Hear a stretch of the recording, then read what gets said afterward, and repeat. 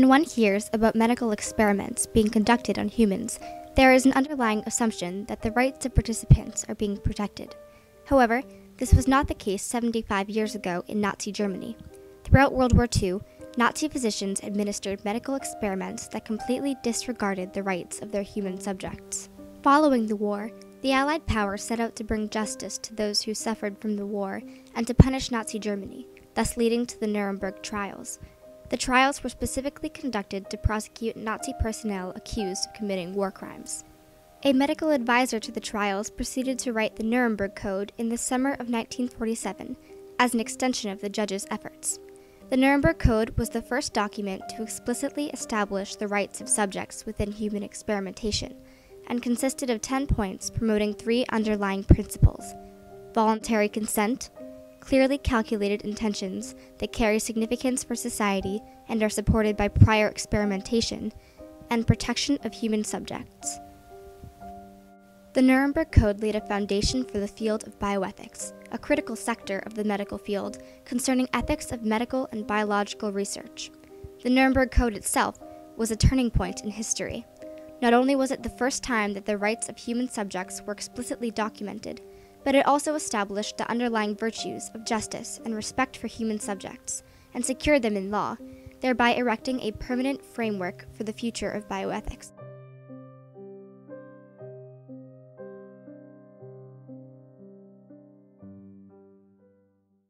Prior to the start of World War II, there was little in the way of bioethical standards. One standard that was in place was the Hippocratic Oath, based on Hippocrates' teachings from the late 5th century BC. One of the first recorded instances of ethical thought in medicine, the Hippocratic Oath promoted the general concept of first do no harm. However, in the 1930s, as the Nazi Party gained followers and came to power in Germany, all previously existing medical associations in Germany were abolished and reorganized through the Reich Physicians' Chamber, a Nazi-oriented medical organization. The priority of quality medical education was increasingly neglected in order to focus on implementing the Nazi plan for a master race into medical training, causing emerging physicians to develop skewed and biased perspectives on the medical world. During the Holocaust, Nazi authorities encouraged German physicians to conduct experiments on concentration camp prisoners. Many of the experiments were conducted in order to cleanse Europe's population of those deemed unworthy of Hitler's superior race, or for the benefit of German military forces. High-altitude and freezing experiments were used to further the knowledge of the body's limits within the context of combat and other deathly situations experienced in battle. Other experiments included bone and nerve transplantation, as well as poison injection experiments, which had no scientific objective other than to observe pain levels and damaging effects on the human body. Experiments were performed on subjects either involuntarily or under the false pretense of release from the concentration camps. Another experiment was also done 3 times a week, on Tuesday, Thursday, and Saturday, and there they would tie both of my arms to restrict the blood flow. They would take a lot of blood from my left arm, and they would give me a minimum of 5 injections into my right arm. The content of those injections, we didn't know then, and I still do not know today. Many of the experiments conducted on prisoners caused either death or lifelong damage to the bodies, or were even used as a mechanism for speeding up the process of cleansing the population, while remaining under the disguise of scientific research. Following the end of World War II, the Allied nations sought to resolve the issue of unethical medical practice. This came into play during the Nuremberg trials, a series of military tribunals that began on November 20, 1945, in Nuremberg, Bavaria, and were conducted to prosecute criminals pertaining to the politics, military, and economy of Nazi Germany. The Nuremberg trials consisted of 12 individual trials, each one specific to a demographic of war criminals. The doctor's trial involved the prosecution of those involved with leading unethical medical experiments. On October 25, 1946, the United States indicted 20 German doctors and 3 medical assistants on 4 counts: the conspiracy to commit crimes, crimes against peace, crimes against humanity, and war crimes. During the trial process, the defendants unanimously showed a lack of respect for human rights and showed little care for morals.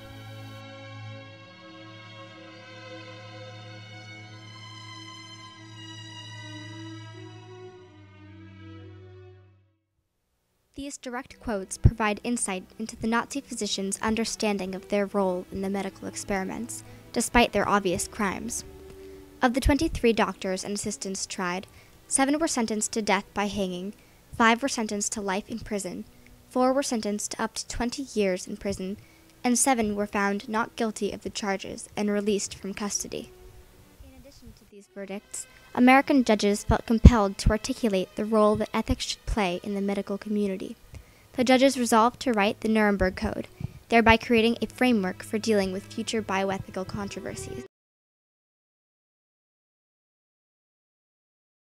They broke the fiduciary relationship between patient and physician, and they harmed and killed vulnerable persons instead of providing them care and protection and support.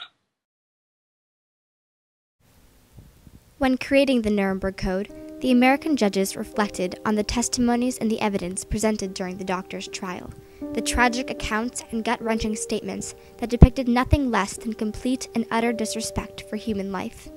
The whole premise, I think, of the Nazi experiments was that the people they were experimenting on had no rights at all. I mean, they treated them as if they were laboratory rats. And so it was flawed from the beginning to the end. Some aspects of the trial were especially provocative to the American judges and can be identified as having a direct influence on the code. The negligent and unrestrained manner in which the experiments were carried out, as well as the impulsive and sadistic nature of the doctors, forced the judges to evaluate what it meant to be a doctor and what limits needed to be put in place on this definition.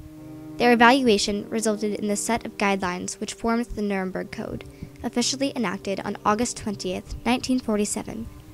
The code consisted of 10 points and was written with the intention to establish the human rights of experimental subjects.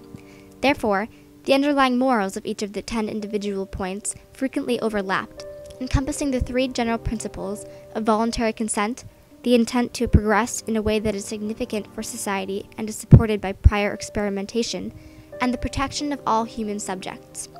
The principle of voluntary consent can be seen in points 1, 9, and 10.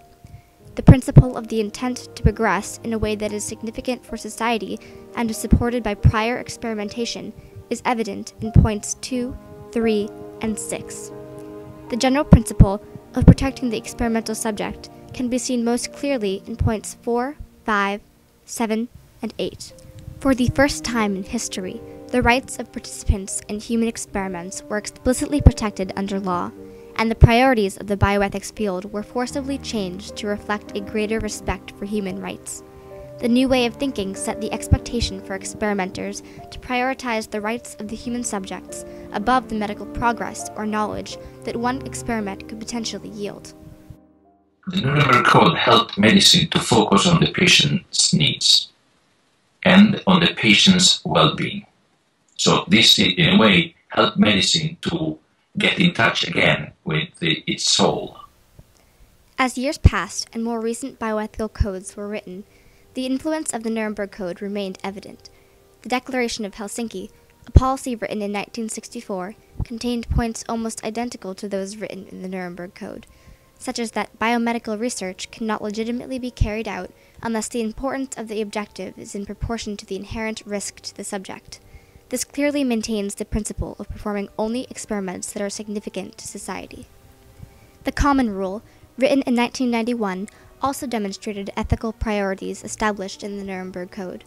The Common Rule instilled these priorities into modern medical practice through points including that no investigator may involve a human being as a subject in research unless the investigator has obtained the legally effective informed consent of the subject, a point that clearly echoes the principle of voluntary consent that is present within the Nuremberg Code.